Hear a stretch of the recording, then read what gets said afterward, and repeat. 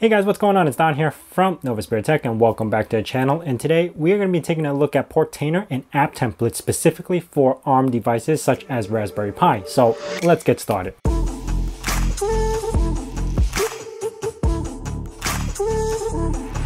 Now, Portainer.io is a manager for Dockers, and specifically if you need to manage, maintain, delete, create, you could all do it through Portainer without using any command line. One of the biggest features you have with Portainer is something called app templates, which is similar to Docker Compose, where you can create those compose files and just deploy stuff on the fly. Portainer has something very similar and it runs off a JSON file. Now, I've been working on my own Portainer app template specifically for ARM devices, which is ARM and arm64, which usually should run on Raspberry Pi and many devices like that. Now, I've actually copied the list from SelfHosted, which is the website right here, and I basically cloned it over to my repository and I'm using it as a base. It does have about 50 to 60 Dockers, I believe, in there, and believe me, Docker Hub has even more, and I want to add as much as I can to this app template.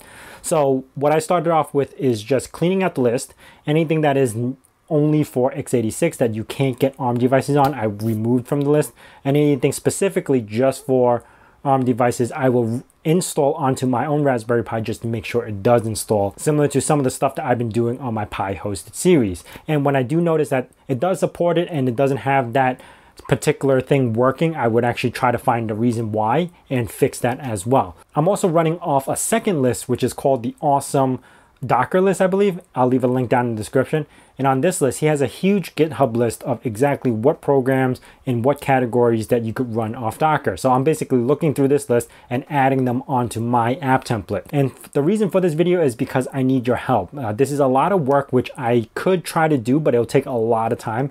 So if you guys could help me either find issues with it, if there's something wrong with it, please submit an issue. If you guys are familiar with Portainers and creating app templates and want to submit something, please do so. Submit it, I'll check it, and then we could just push it to the upstream. If you guys have any recommendations on programs that is not on my list or it's not there yet, we could also put requests in so we could start adding more programs to this list. So basically, I need the community's help to help maintain, build, and also support this list. This way we have this one go-to list that we could use for all ARM devices. Now, if you guys could share it on anything, Reddit or Facebook or anything, just to get the list out there so we could get more maintainers, more people, and more help just to build this list up, we could probably have a really successful app template list for Portainer. Anyway, I'm going to keep this video short. That's the big announcement that I wanted to let you guys know. I will be building on this list as much as I can, as much as my free time allows me to. I hope you guys can help get me some support. If you want, you could join my Discord. I do have now a new channel called Pi Hosted that will be doing some chatting with that as well in there too. So I have a link down in the description for that.